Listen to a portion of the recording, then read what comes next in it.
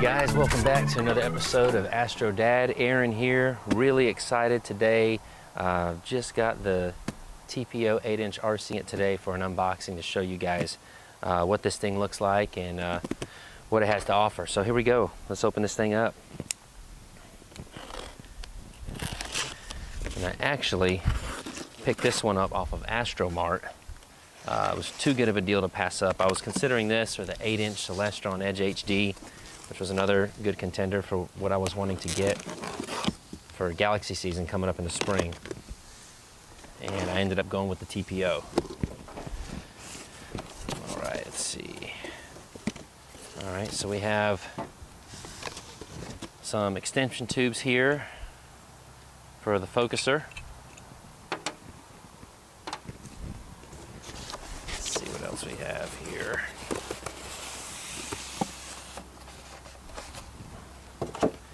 Oh, nice. Here we go. And here's the OTA. 8-inch Ritchey Chretien. There goes the cap. View of the primary mirror. Let's get a little closer here so you guys can see this focuser. So, this has a dual speed 2-inch focuser. Crayford style focuser, okay, with a 1:10 ratio. It has a bracket here for your rangefinder. Vixen style dovetails both on the top and bottom, which is awesome because then you can mount and rail guide scope or other gear on top of here as well. That'll really come in handy. Awesome. The Ritchey Chretien telescope, and one of the reasons why I went with this model is because of its flat field. These style telescopes are free of coma, chromatic aberration, spherical aberration, astigmatism, nice wide flat focal plane, flat field for imaging, which is what all imagers are looking for, is that nice flat field. It does take reducers, so you can bring down that f-stop. It is f8, so it's a little bit slower than what I'm used to imaging with. But I do plan on using a reducer with this thing to bring it down from the 1600 millimeter down to about 1218, I believe. So that'll make it a 1218 millimeter f6 imaging system, and should be a nice sweet spot focal length range for the type of galaxies I'm going after this come spring. So not that it's limited to that, you can certainly go after other targets as well. Just getting a nice tighter field of view, a lot different than what I'm used to, of course. So really excited about this thing, see what it can do.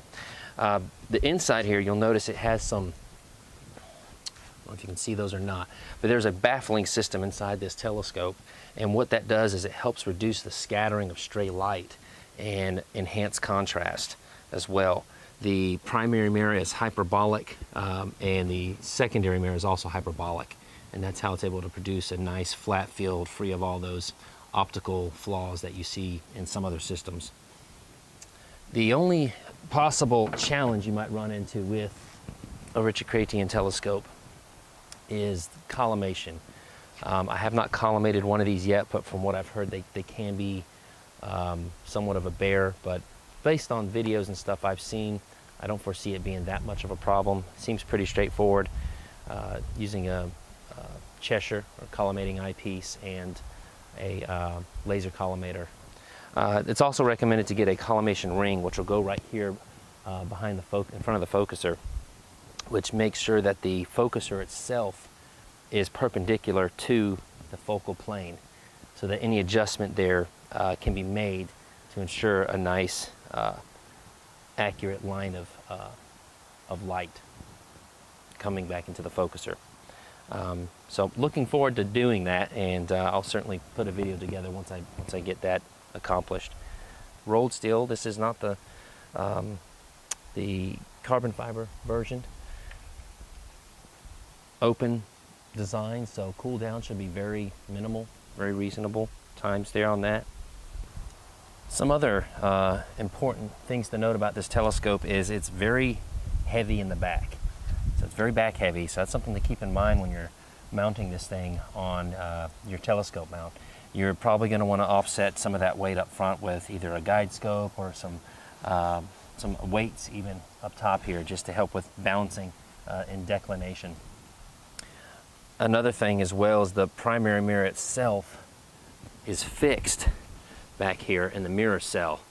So what that means to you is no image shift, unlike with the traditional Schmidt-Cassegrain type systems where the mirror actually moves when focusing. This mirror is fixed, so that eliminates any image shift issues that you may have. And going back to back focus, this scope has over 250 millimeters of back focus, and that's great because that gives you all the room in the world, really, for attaching focal reducers, filters, off-axis guiders, you name it. You can pile on pretty much whatever you need here with respect to its weight limit, but as far as back focus goes, you've got plenty there. So some other good points of engineering on this scope. The OTA itself weighs about 15.8 pounds, so that's something to keep in mind when you're putting together your imaging rig. I'll have this mounted on my Skywatcher EQ6R Pro, which is perfect as far as, you know, being in the weight capacity limits of what that mount can do. Most imagers would recommend that you stay within 50% of the maximum payload that your mount can take. In my case with the EQ6R Pro, you know, they advertise about 44 pounds maximum payload. So I really do try to shoot for staying under around that 22 pound limit. Now, it's not something set in stone, and you know, I think you can experiment with going a little higher. I think you'd probably even be safe to go up to 26, 28 plus pounds and still be okay. But this one at 15.8, even with my camera gear and my guide scope, I should come in right around 20, 22 pounds. So just something to keep in mind there when you're looking at something like this. Well guys, that concludes our unboxing and overview of the TPO 8-inch RC Ritchey Chretien telescope. I hope you enjoyed it and got something out of it. If you liked the video, please hit the like button and subscribe.